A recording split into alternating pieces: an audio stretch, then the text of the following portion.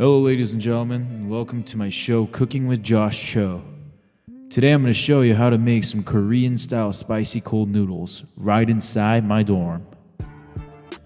This surprisingly delicious meal can be easily made anywhere, even in a frickin' dorm.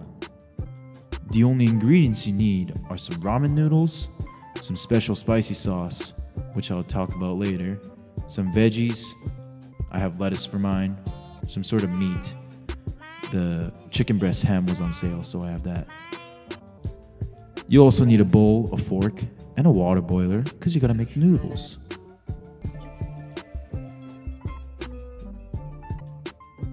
To make this, you'll first need to boil enough water to cook your noodles. And once the noodles are cooked, you can put them in a bowl and start adding some cold water to it.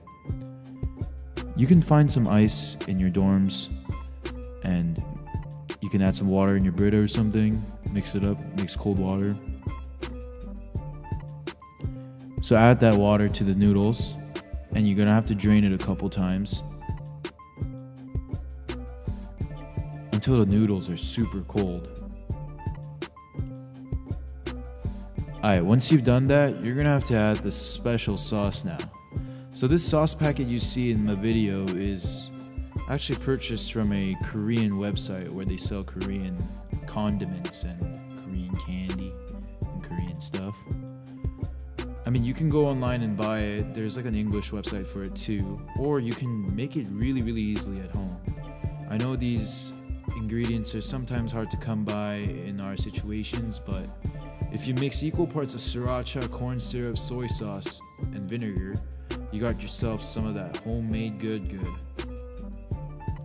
You mix that up with your noodles until it's evenly mixed, and then you're gonna want to drizzle some of that lettuce, add that nice little veggies into your nasty diet, you know?